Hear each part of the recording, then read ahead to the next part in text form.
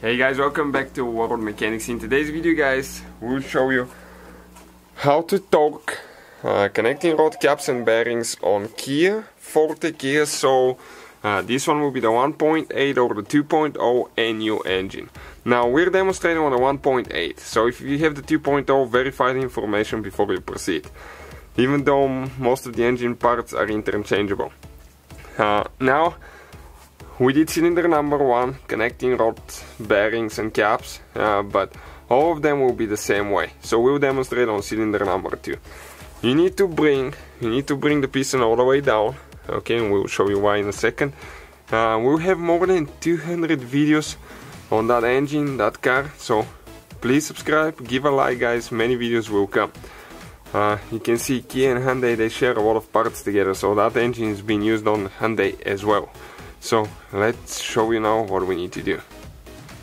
So we'll need to get a torque wrench. Okay, this is a click type torque wrench. Let me explain you how that works. You set the torque and you start tightening. When it reaches that torque, it's going to click. The handle will move a little bit and click. Now that click will be more, you'll be able to feel it more when you're in the higher torque numbers. If you work in the low torque numbers, you'll not be able to hear it so good, so be very careful not to over tighten anything. Now according to the book, to the manual, it says that the first step to get them tight is 17.7 Newton meters to 21.6 Newton meters. We have ours set at about 21, and we can go ahead and show you what we're going to do now.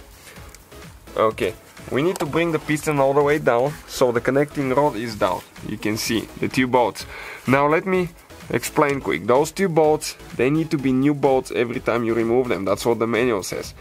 And you need to apply oil to the bolts before you screw them in.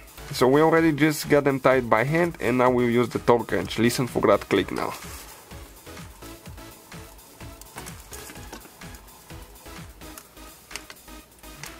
Right there. Okay, now this one.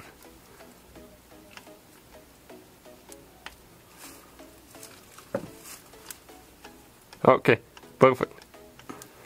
So this is step number 1. Step number 2 now. You need to go between 88 and 92 degree angle on each of the bolts. So that's not a torque type specs now, that's just an angle. And we use just a regular ratchet because that torque wrench is smaller and we don't want to break it.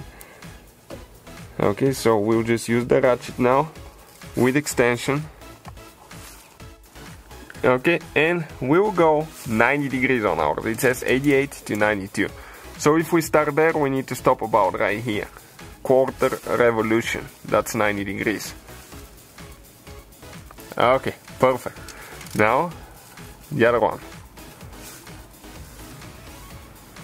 Okay guys, and this is the whole step. So hopefully the video will be helpful guys. Thank you for watching. Please subscribe and many more videos to come to the channel.